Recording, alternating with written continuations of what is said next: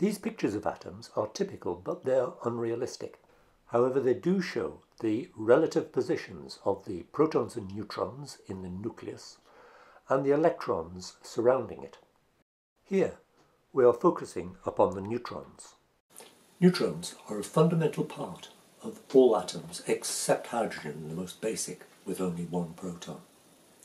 The number of protons in an atom defines the atom, but the neutrons provide stability. Within the nucleus, neutrons are generally stable, with the exception of those that decay by beta emission. But outside the nucleus, the neutron is unstable with a half-life of around about 10 minutes. One isotope with unstable neutrons is this one pictured here. It has 6 protons and 8 neutrons, and it is carbon-14.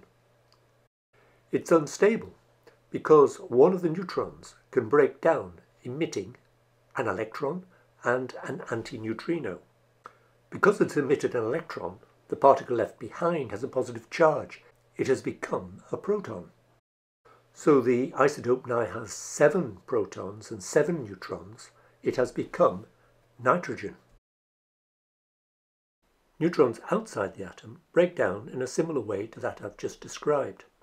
So it emits an electron and an antineutrino, becoming a proton.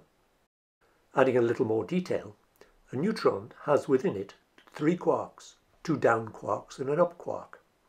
The down quark has a charge of -1/3 and the up quark 2/3, so altogether the charges cancel out.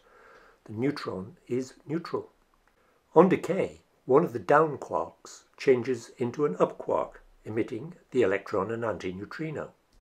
The charge changes from -1/3 to +2/3, so the total charge change is -1.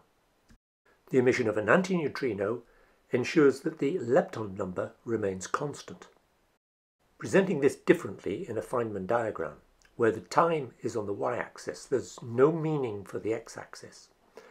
So an up and 2 downs, the neutron, emits a W- boson as a consequence of the weak force, causing the creation of an electron-antineutrino pair, leaving behind a proton. Thank you for watching.